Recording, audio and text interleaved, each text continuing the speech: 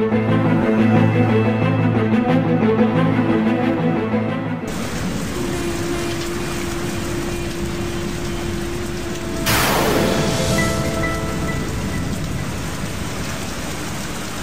was just me doing a spell to erase my fictional boyfriends from their literal bonds.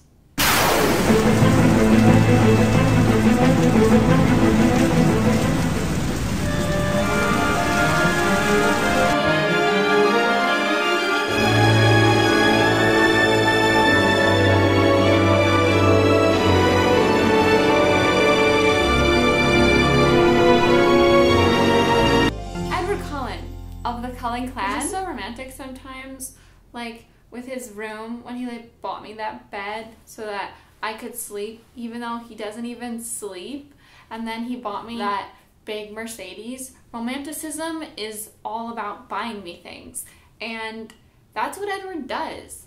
We have really expensive dinners at the top of really tall buildings. We have these romantic talks about how he's Romeo and I'm Juliet. I mean, I wouldn't kill myself if he died because I kind of have someone waiting in the wings. Jacob. Which of your boyfriends is dark and moody, but with the good side? I'm gonna have to go with my favorite boyfriend, Will Herondale. Will just comes off as a bad boy sometimes because he has like issues you don't understand. Like he has these issues, but he has a good reason for the way he acts sometimes, and he's actually really sweet, and all his sides are good. Sometimes we read books together. What I do is I lay it out like this, and we sit side by side, and when we're ready, we say page, and then you have to wait till the other person says page, and then we flip the page together. I'm sorry, it just happened. We're together now, and you should just accept it. Favorite paranormal boyfriend?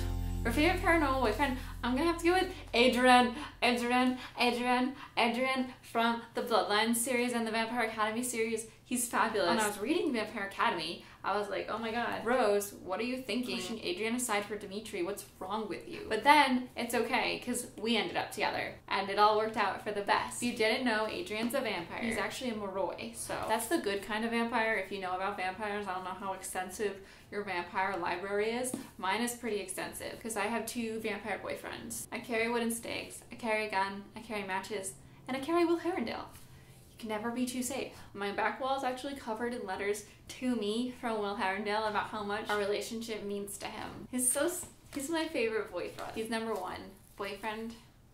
I have 2 number 1 boyfriends. Yeah, I have 2 number 1 boyfriends, but it doesn't make Will any less number 1. That's why they're both number 1 and not 1 and 2. You know how like when you have 10 boyfriends and you have to do 2 number 1s? It happens. Boyfriend you want to tame? I mean, to be honest, all my boyfriends are tame, or else they wouldn't be my boyfriends. You can't be my boyfriend if you're Miley Cyrus. One of my boyfriends was kind of bitchy at first, but back then he wasn't my boyfriend because we ain't gonna get along like that. His name is Warner. I don't know who this girl is on the cover. It's not me, so it kind of makes me mad. Who is this bitch? You can only be my boyfriend if I'm the only girl in your life.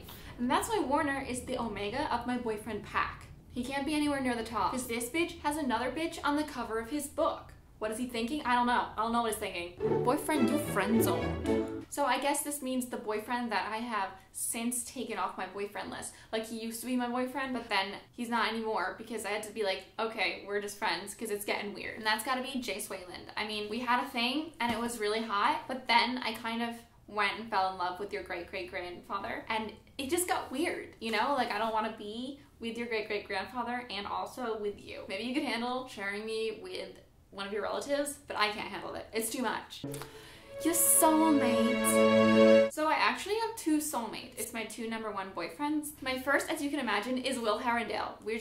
We belong together. My other number 1 boyfriend is this guy, Percy Jackson. He's a little younger than Will, but he's really attractive and he's really funny and he's really nice, and we get along really great, and we do really fun adventures in the water. I love Percy so much. Lately I've been really missing Percy. He's off on some quests and I couldn't come because I was here making this video. Boyfriend that you want to elope with.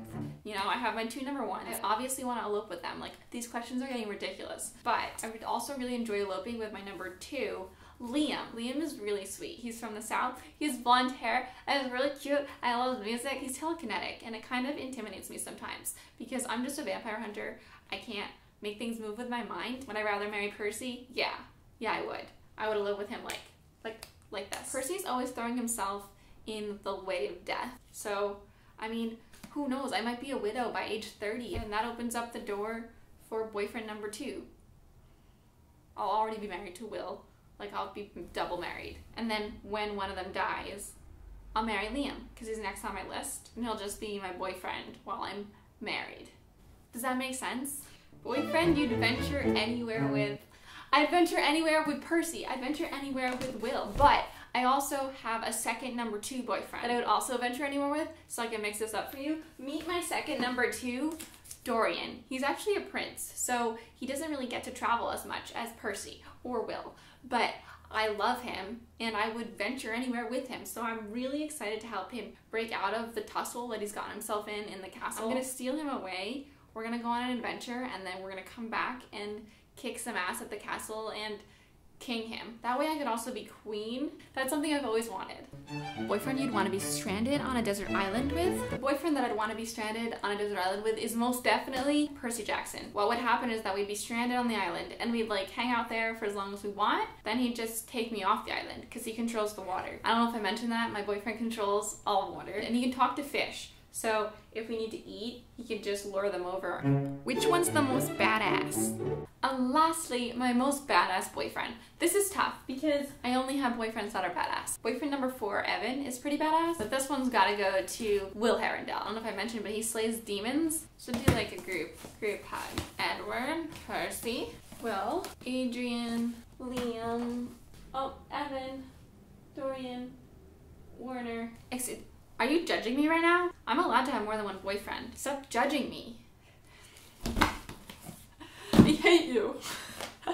Each of us have a thing that we do together. For Will, it's we read together. Percy, we go on adventures together. I like when we go riding on these hippopotamuses. Dorian and I like to go to the library. We like to look at books together, and it's wonderful. Our Edward, we like to sit across the table and just look into each other's eyes. It's super romantic. We don't say anything. Liam and I like to go on road trips together. Evan and I play this game where I go about my normal day, and Evan kind of follows me around, like out of sight. And then at the end of the day, we talk about the day. And then Warner and I, our thing is shopping. He has great taste in fashion. Those are my book boyfriends.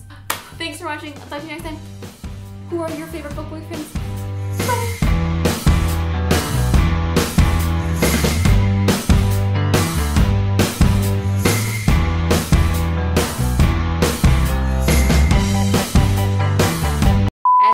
Our thing is staring at each other. Meow, meow, meow, meow, meow, meow, meow, meow, meow. I'm Christine. Hello. Today we're going to be discussing all the boys I've loved before in fiction. I hope you dress for the occasion because it's not black tie optional. It's black tie mandatory. We're pretty classy up in my room. It's a nice place. I don't know if you saw the Christmas lights, but... And that, my friends, was that too loud? Oh my god. Was the book boyfriend tag. I'm Christine.